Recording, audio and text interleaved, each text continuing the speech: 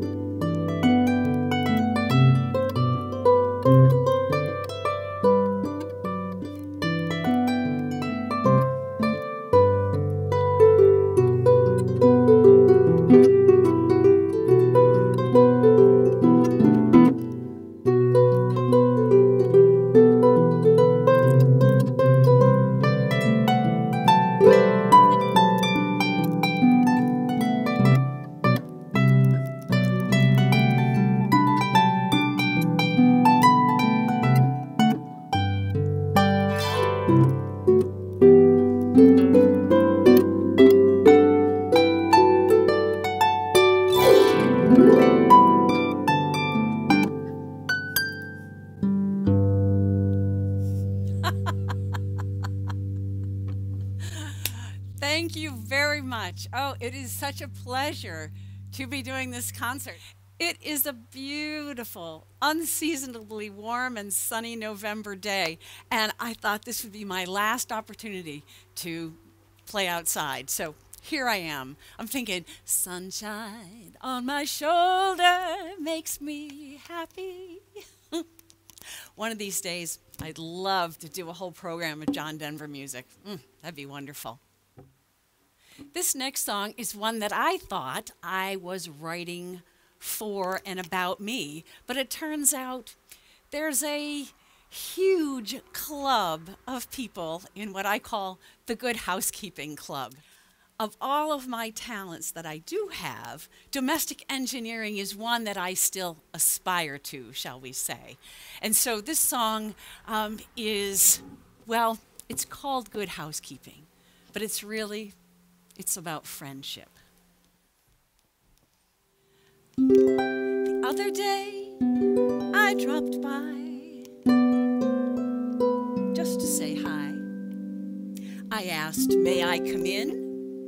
You answered hesitantly, "Yes, I guess." pre-COVID and post-COVID. But oh my word, my house is a mess.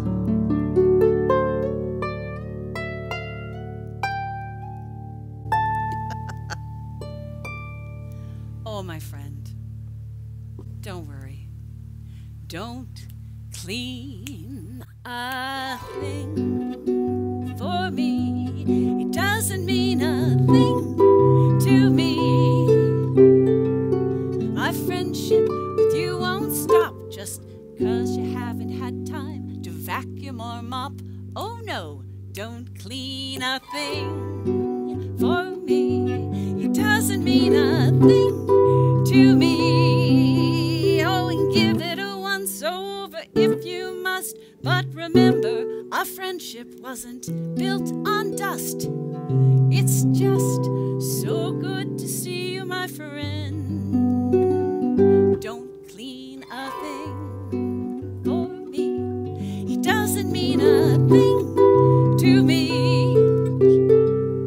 It won't change how I feel just 'cause you'll never get a good housekeeping seal. Oh no, don't wash a cup for me. You know, if it were up to me, there'd be no more talk about straightening up. We'd sit and sip tea out of paper cups. 'Cause in this world it's good to have someone with whom we can share our hopes, our dreams, laughter and tears. Someone who truly cares, and I truly do.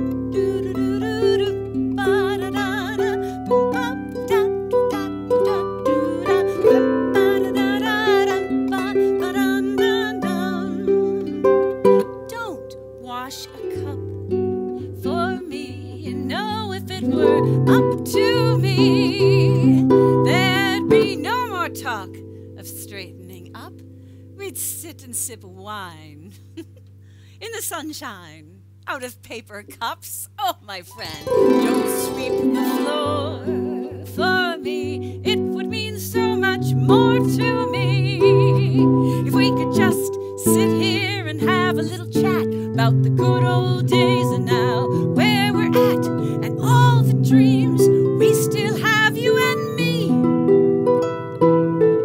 'Cause in this world it's good to have someone with whom we can share our hopes, our dreams, laughter and tears.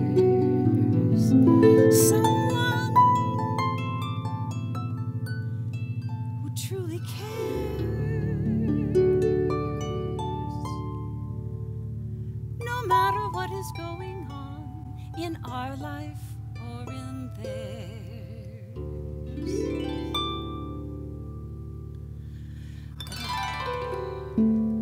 It's so good to see you. It's just so good to be here with you, my friends.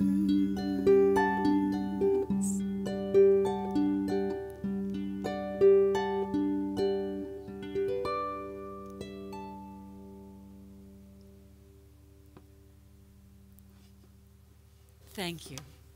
And indeed, it is so good to be with you here, my friends. I love this time of year.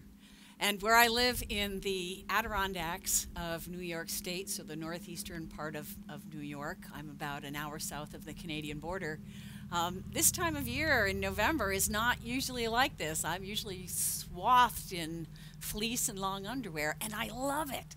I love it. We get our, early snows, and it's crisp and cold and clear, and I love that. But I got to say, I'm really digging today.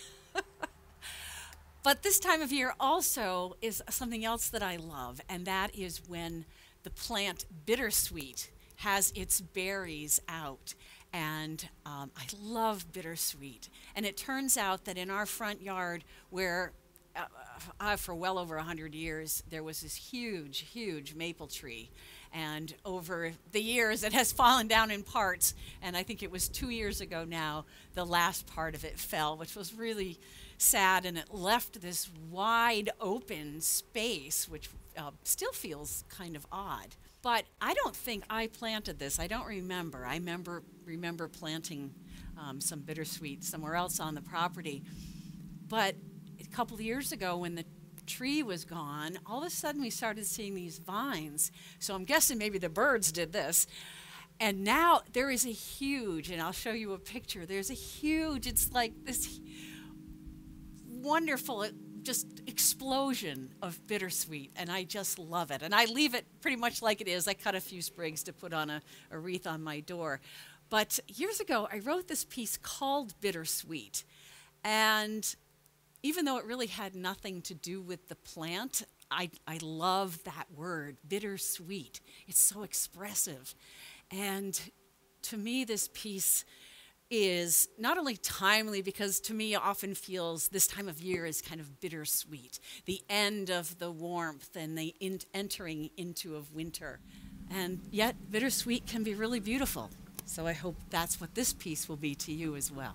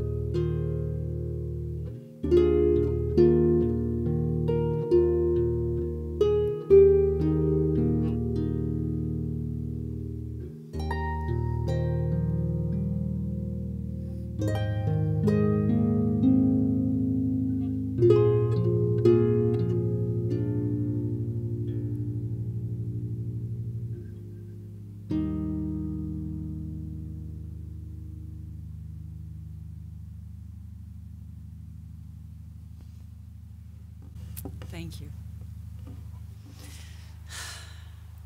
Mm. So November to me is a big month. In many ways, it kicks right off with in the Christian church is All Saints Day or All Souls, but also it's November 1st and 2nd or Dia de los Muertos, and beautiful celebration of the dead. And so different. When the first time I experienced Dia de los Muertos was when I was in Tucson and visiting my brother, and the celebrations there were just wonderful. And I know that they take place all over, and they're just amazing. And it's this really lively celebration of those who have passed, who have left us, and honoring them, and building these beautiful, the altars and the ofrendas, I think, yes.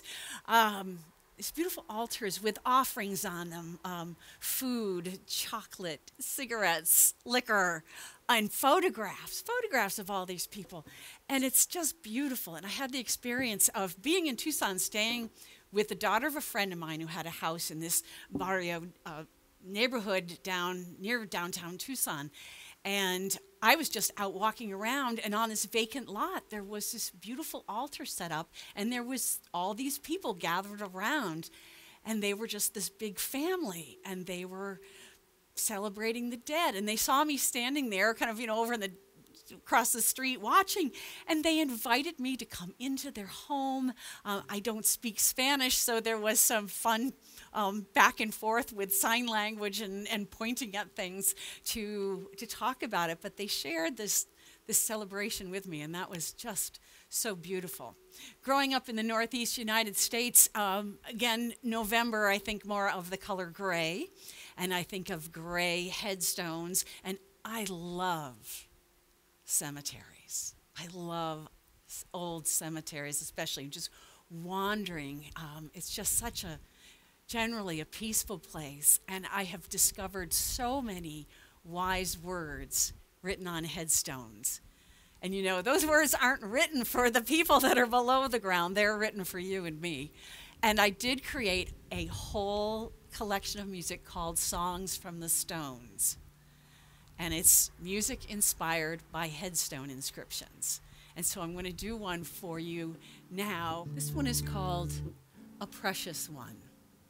And I took the words right from the headstone, and I did find this particular, I'll call it poem, on several stones in several different cemeteries.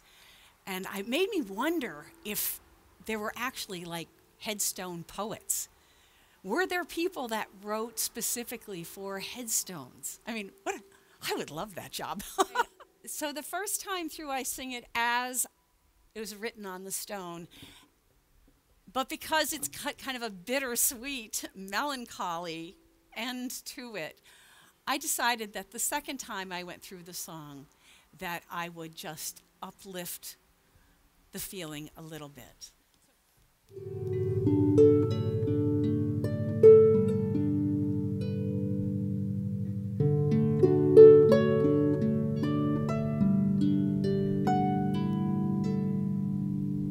A precious one from us has gone.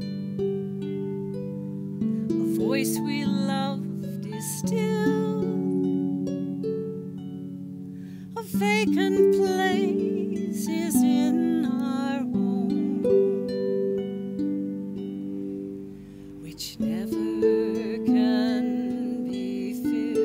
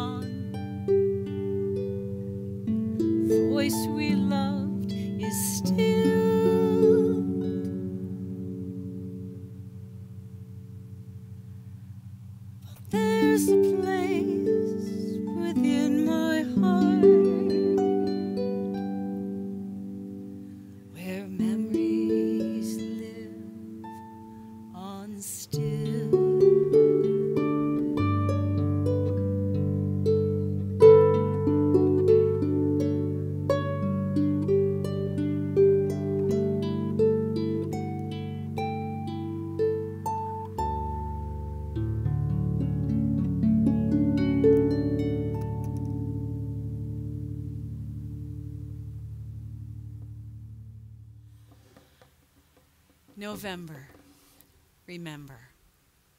Those who passed long ago, we still miss or never knew, and those who have passed so recently, so many from COVID. November, for us in the States, we have Veterans Day, and then we also have our Thanksgiving. And Thanksgiving to me always makes me think of my New England Yankee grandmother.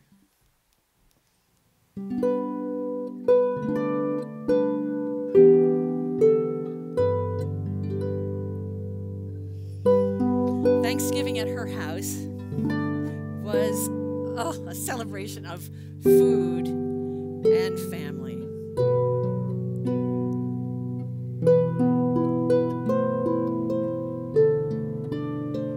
It was the quintessential New England Thanksgiving.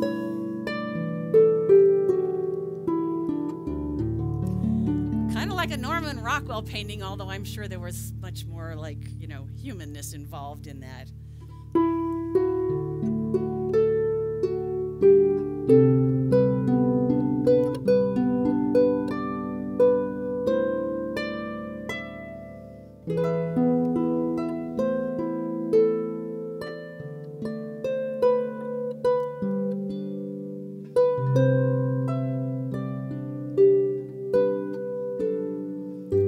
Up in New England, so this was a song that was sung not only in church but at home.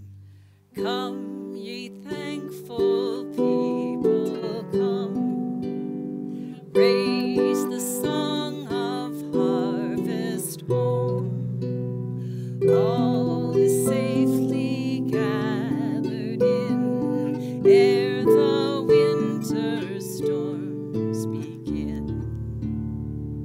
God, our Maker, doth provide for our wants to be supplied.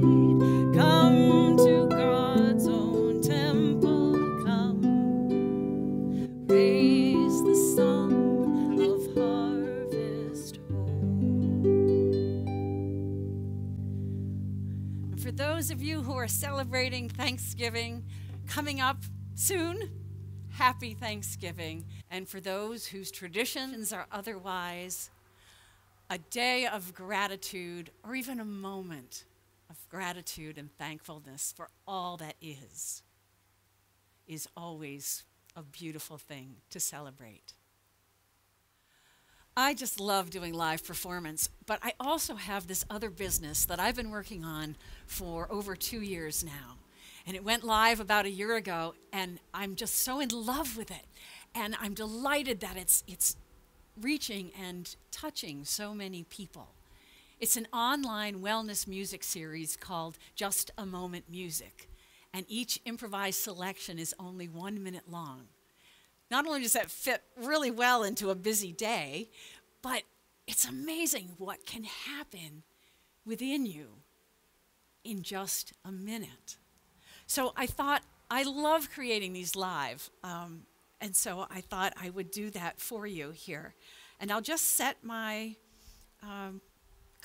timer on my phone so that I can kind of stick to the minute, because otherwise I always get carried away. And let's just see where it takes us. As a matter of fact, tell you what, I'm going to do this, and we'll do it with a really short meditation. And all you have to do is sit back, make yourself comfortable. You can keep your eyes open or you can close them. Just settle in to the beautiful music and the meditation.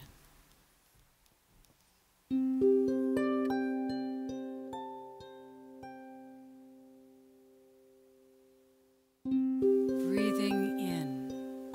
I know I am breathing in. Breathing out. I know I am breathing out. Breathing in. My breath grows deep. Breathing out, my breath grows slow. Breathing in, I calm my body. Breathing out, I feel at ease.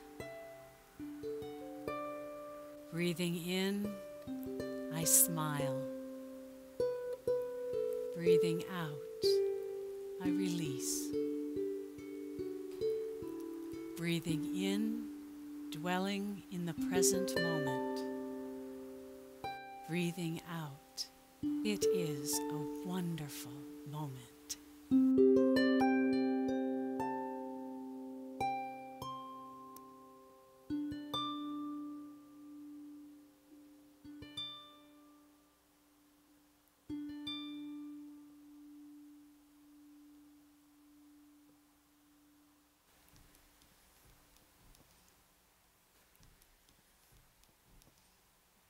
It has been such a pleasure to be here with you today, sharing songs and stories right here from a sunny porch on an unusual November day.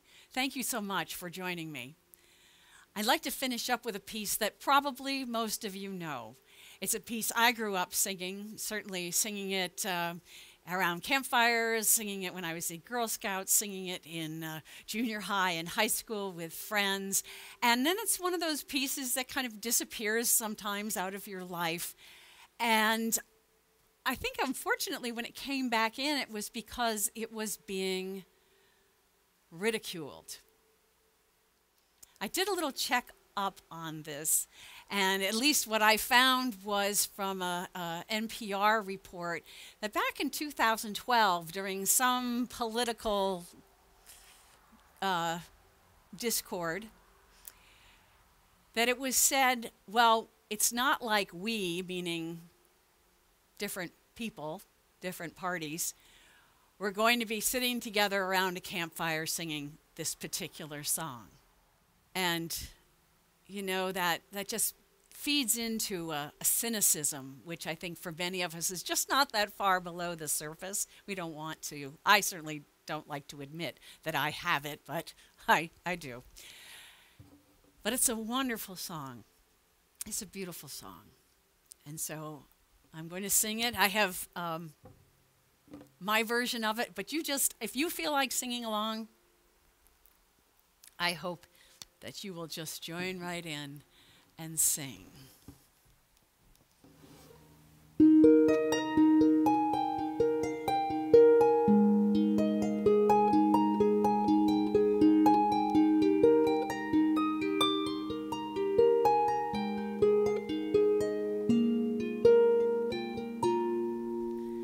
Kumbaya, my Lord, kumbaya.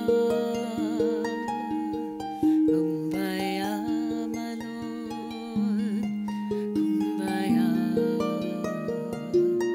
Kumbaya, my Lord, kumbaya. Oh Lord, kumbaya.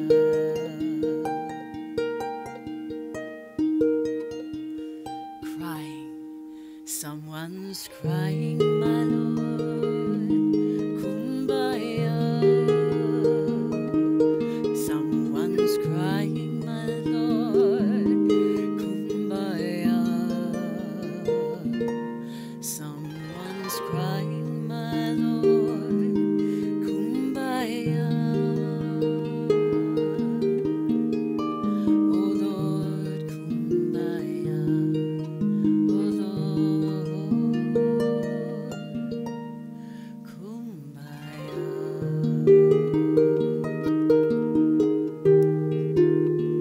Laughing, someone's laughing, my Lord, kumbaya. Someone's laughing, my Lord, kumbaya. Someone's laughing, my Lord, kumbaya. Oh Lord, kumbaya. Oh Lord,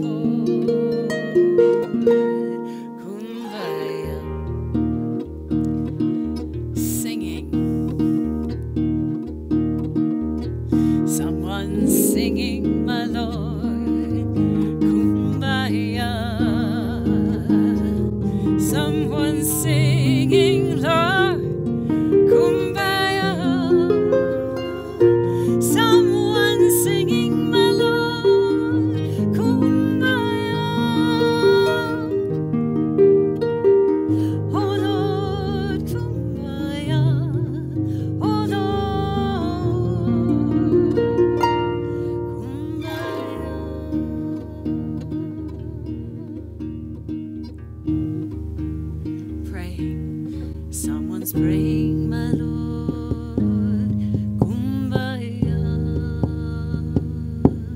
Someone's praying, my Lord, kumbaya. Someone's praying, my Lord, kumbaya.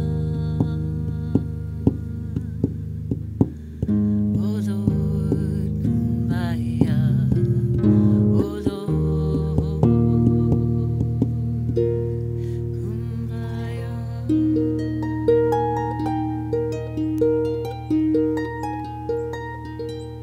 Come by here, Lord, come by here. Come by here, Lord, come by here.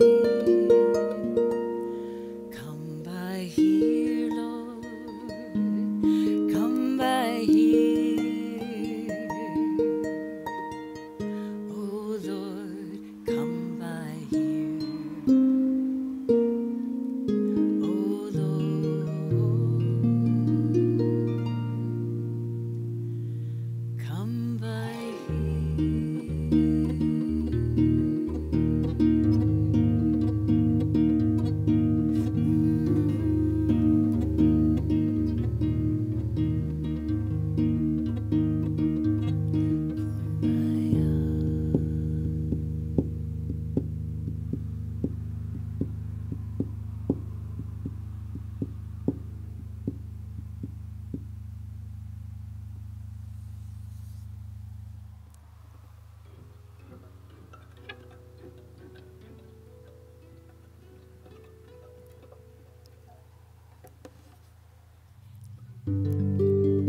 Well, I thought I'd just take us out with the tail end of a song I did early,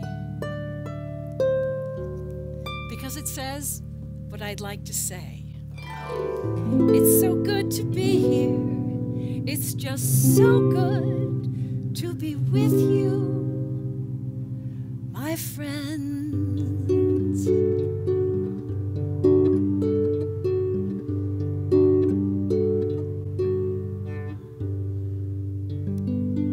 My friends,